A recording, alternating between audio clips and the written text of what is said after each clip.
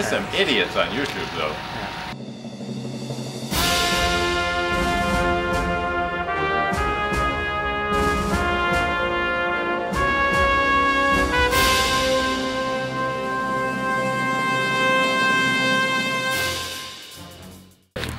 She flew a plane out of Long Island, my great-grandmother, 1910 or something. That's not right, 010? No, that doesn't make sense. Why did she get her pilot's license? Morin Flyer, and when I was a kid, the wing of the airplane was up in the barn still. Now it's in the Smithsonian.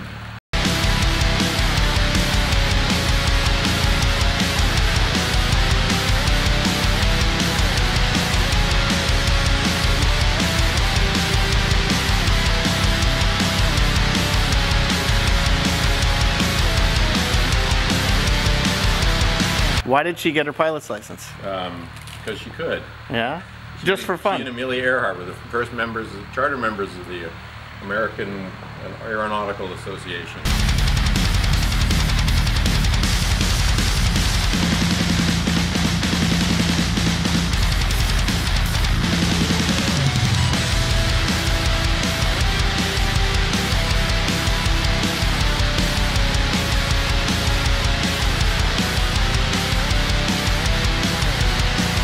She was a pioneer.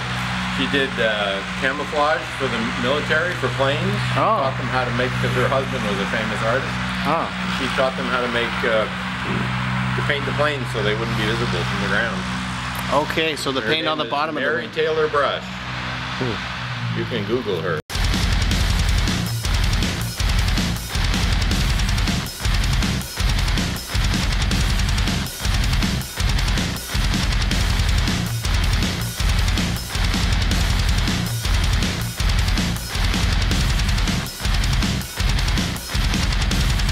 Tell me about the engine. It's an air-cooled engine, a la Porsche. It might even be built under license from Porsche, but maybe not.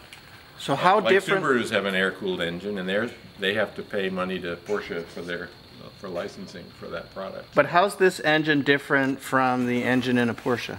Mechanically on the inside, there's slight differences, but they're cooled by air. That's why you see these fins here.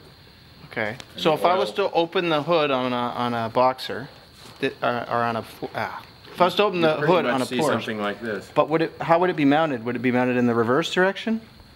Yeah, the fan is facing the rear of the car. Exactly. Yeah, and like in the 911.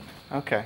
And it has a big shroud, and it sucks air in and puts cool air over the cylinders. So instead of the air cooling going this way, it would actually be coming the opposite direction, but the engine would be mounted horizontally just like this. Yeah. But this would be pointing towards the rear tires because that's what's going to drive the transmission and drive the tires. Yeah, and the transmission is in the front of towards the front of the car.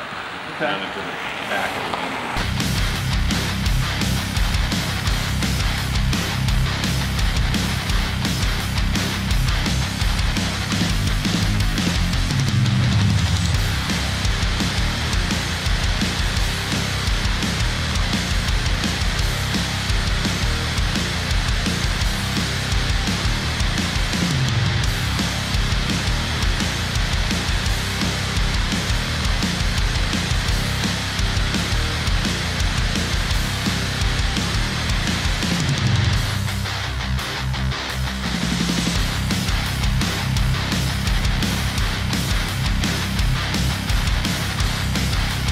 And the exhaust and intake is similar? It comes right out it's just a big pipe and it goes right out the rear, but the engine's at the rear. Okay. This doesn't have an exhaust system. Well, it has an exhaust system, but it's not. Where do they put the carburetor? Because I know on this engine, carburetor is here, right? And then on the 911s, they're on the top. Okay, so they're a little smarter when they built the Porsche.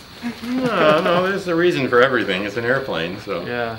Yeah. So I know we have problems because the carburetors are on the bottom because, we get carburetor icing. Ah, yes. I guess they don't have that problem in the Porsches, but they also don't go to altitude, so. And the one thing the Porsches have, well, the early ones didn't, they have oil coolers, so the oil lines run right to the front of the Porsche. So there is some cooling from the front. Oh. And then big oil lines that run under the rocker panels right back to the engine. Right. Well, some of these engines do have oil coolers. For example, my airplane does have an oil cooler. It's right up here. Yeah. I guess this. What year is this one? 53. 53. 53. Wow. 1953. You don't see very many 1953 cars going around, do you? Porsche was building them in 49, I think. When's the last time you saw a 1953 Porsche on the street? Yesterday. Really? Yeah. Wow, I need to meet your friends.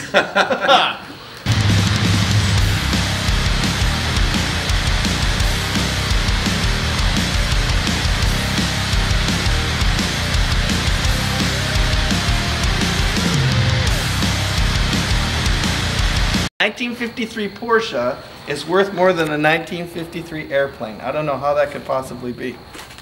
That's incredible when you think about it. Well, it's because it's a different history. I don't know how to explain the difference. Yeah, a different market. And not everyone can fly an airplane, but anyone can drive a car. Possibly, yeah. So the market's a little bit bigger, I think.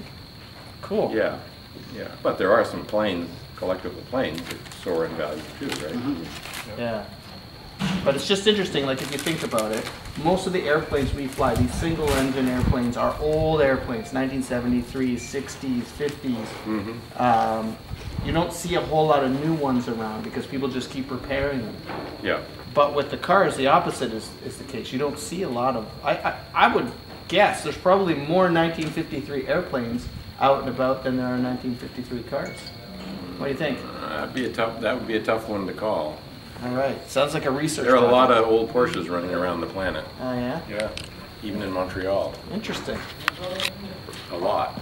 People keep them hidden away. They don't take them out a lot. There are a lot in museums. Yeah, because they're Because afraid. their value has gotten too. Yeah. They don't want to get corrosion. They don't want to get into a collision and all that. Yeah. But they should be out like this is out. They should be out driving them. They shouldn't. They're meant to be driven. So. Which would you rather have, a 1953 Porsche or a 1953 Cessna? Porsche. Oh, terrible! Get this guy out of here! I'm pretty much afraid of flying. Oh my! Oh no, you picked the wrong guy. You're killing me! Oh, you're killing me.